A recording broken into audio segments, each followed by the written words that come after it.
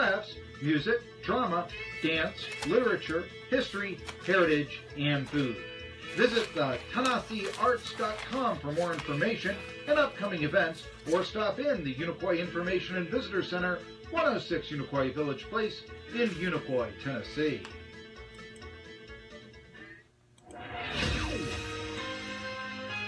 Here's an update from 1420 NBC Sports Radio Tri-Cities. ETSU men's basketball in action tonight as they welcome in Georgia Southern. These two teams used to play a lot when they were both in SoCon. However, Georgia Southern now a member of the Sun Belt Conference. If you're going to the game tonight, wear your favorite tacky holiday sweater. That's what the ETSU Athletic Department is asking you to do. All-time series between these two teams. It is led by Georgia Southern 17-12. They have not played since the 04-05 season.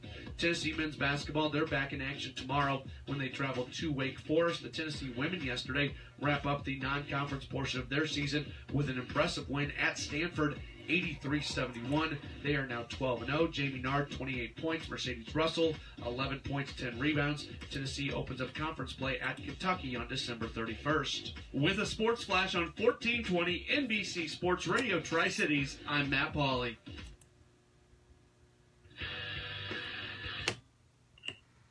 Yeah, the metal lead-in on Tri-Cities Sports Now. Got news on what Randy Sanders' contract is going to be, but before we get to that, I want to talk, this is for all you guys watching on Facebook, okay, on our video screen and all this. I got something to talk about how to decorate the studio and all this. Yes, I'm going to be, I can actually deduct this from the taxes and all this, but I got a picture here that I think I want to share with you. And take a look at this, okay, right there on Facebook Live. If you're listening on the radio, just like us. We're now at 500 likes on 1420 NBC Sports Radio Tri-Cities.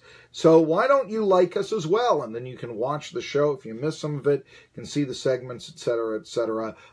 Ken Pomeroy talking college basketball. David Finoli talking about how far we've come as a society, as Tennessee once refused to play Chuck Cooper, the first black man drafted by the NBA, and now look at him. I mean, where would Tennessee be now without a Josh Dobbs, a Ty Chandler? Where would they be without a Quanzo Martin, for crying out loud? But look at this picture. You can see this. This, to me, really, first of all, it's the great Julius Erving, dunking the basketball from his ABA days. By the way, I'm a little boy. Julius Erving was probably the first pro athlete I ever learned who he was. Either that, O.J. Simpson was probably the first football player, and Julius Erving was the first basketball player I ever learned who they were. I think that would be a pretty accurate statement. Now, you see this, but if you take a look at this picture, who's he dunking over? This is what makes this picture so great. It's Skeeter Swift! He's dunking over Skeeter Swift. It was like, get me out of here. The other thing is, it is Julius Erving in his Virginia Squires uniform from the old ABA days. And the Virginia Squires, which played all over Virginia, including for a season Roanoke, which is in our region. So I really like I think this has a tremendous local interest, this photo. We will be putting it up here in the studio. All things go right on Tri-Cities Sports Now. I love this photo right here. That's Skeeter Swift right there. He's right there at Skeeter. There's Julius Erving, Squires. Try to figure out what arena that was. I mean, could that have been Roanoke? I don't know. If it is, then we're really got something of a local nature right there. But yeah, for those who don't know Skeeter Swift, we gave him his last interview here on Tri-Cities Sports Now. It's a local product. So, anyhow. Wanted to talk and break down the ETSU Georgia Southern game. And but before we get to that, there is this. Randy Sanders will make $255,000 annually plus incentives. This is something of a step down from him before. This is one of the reasons when I initially heard the name, I was like, is he really going to come to ETSU? Can ETSU afford him? Because he was making $602,000 a year as the offensive coordinator at Florida State. Anyway, the guaranteed money is that $250,000 plus $5,000. Technically, they say that's $10,000 less than Carl Torbush. However, The contract also includes either a car from a donor or a $9,000 stipend and membership to an area country club. Interesting. It's a 4-year deal. So I am told by Scott Carter that every year they will reassess and then discuss a extension. I believe that every year, I believe a football coach always needs 4 years on his contract to really be an effective recruiter. And I think one of the reasons why ETSU football has struggled, frankly, is that you've got a coach who's trying to recruit 4-year players, and he doesn't have 4 years on his contract, and he's in his mid-60s. Then you're saying, I'm not going to be around here that long. There's a big unknown.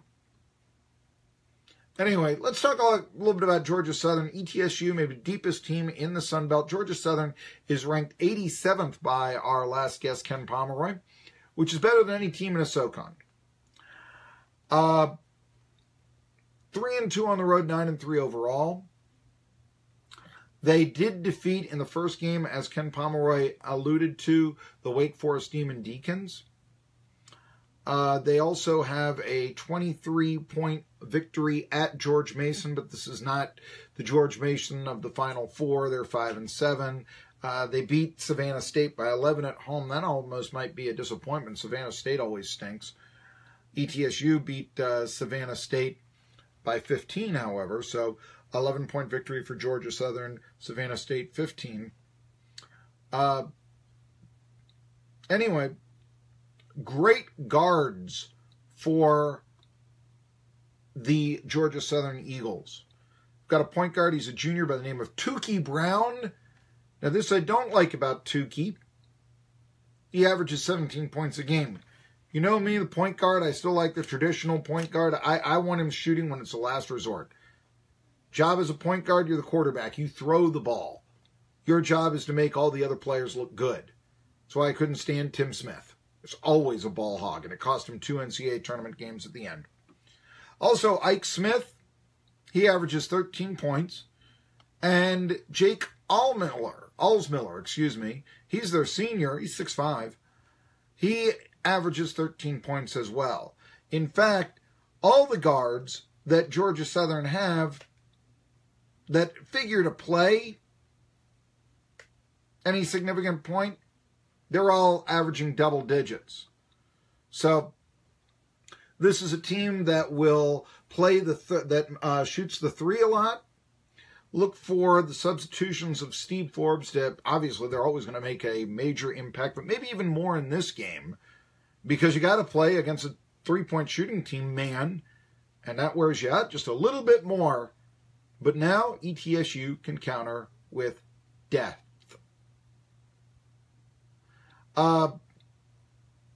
So anyway, now their three-point shooting, I will tell you, is only at 33%. So there is a chance. I mean, the game's in Johnson City.